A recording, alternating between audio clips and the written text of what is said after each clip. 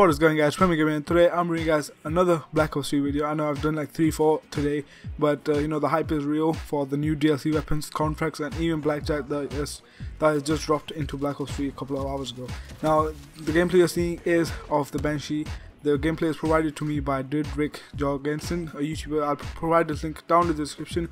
Huge shout out to him, and credits goes all to him. He was the one who provided me with this gameplay, so go check out his channel. Now in this video I'm just going to talk about Banshee and basically how it plays out and if it's a good DLC weapon, good shotgun or not. Now let's get into the video. As you guys can see, the gameplay is on Nuketown with the Banshee, and the guy's got no attachment, no nothing, because he's just unlocked it. Really lucky. I tried unlocking, but I didn't get anything good. I didn't even get anything good, like not even the DLC. Forget the DLC, I didn't get good camos, so you know, that sucks. But this guy's really lucky, he unlocked this, and as you can see, basically this weapon and mostly all the other DLC weapons that Treyarch is adding basically just suck, because they don't want the weapons to be overpowered.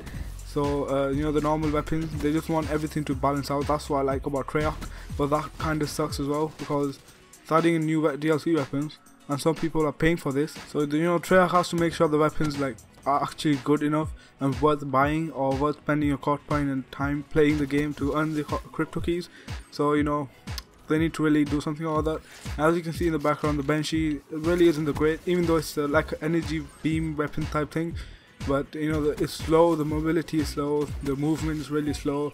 Even the pump shotgun, you know, the pump of the shotgun is really slow. It takes a lot of time to pump rather than the normal Remington or the whatever the shotgun is called. Now, thanks for watching. Everything is slow, and basically the energy thing, you shoot it and it takes it takes some time to reach the enemy, which is a bit bad as well, because it adds to the slow movement, slow mobility of the actual gun itself. Now the guy is not bad at playing. I'm not saying he is bad, because he misses a lot of shots, and you know, the weapon's clearly not accurate. The weapon is obviously not accurate enough for you to use it, and if you do use it, then you'll have to make sure that you're really accurate, or get some attachments to it like rapid fire, long barrel, quick draw, or even a reflex sight, to make sure it really gets out there. Now this is like, I think it's a one shot anywhere in the map, so if you shoot it from one side of the Nuketown to another side, it'll literally go all the way across and kill the enemy in one shot. I think it's anywhere in the body, or might be upper, I'm not too sure about that, but you know.